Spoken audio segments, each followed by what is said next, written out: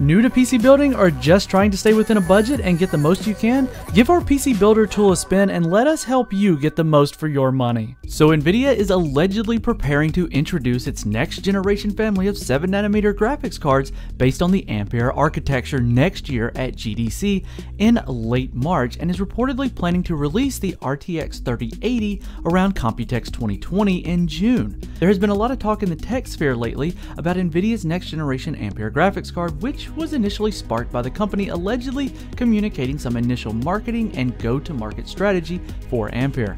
Now, according to several rumors floating around, NVIDIA CEO and co-founder Jensen Huang is said to not be in much of a hurry to bring Ampere to the market just yet, largely due to how well positioned Turing already is in the market against the competition from AMD, especially in the high-end segment where the RTX 2080 and RTX 2080 Ti sit relatively uncontested.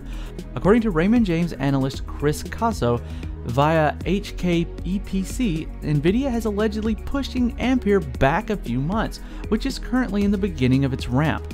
Ampere is now set mainly for an announcement at GTC next year in late March, and according to Casso, NVIDIA plans to kick off Ampere's introduction with a new data center focused AI product first, i.e. an Ampere-based Tesla accelerated at GTC. For more on this and other news, follow the link in the description and make sure you're subscribed and hit the notification bell so that we don't miss you in the next one.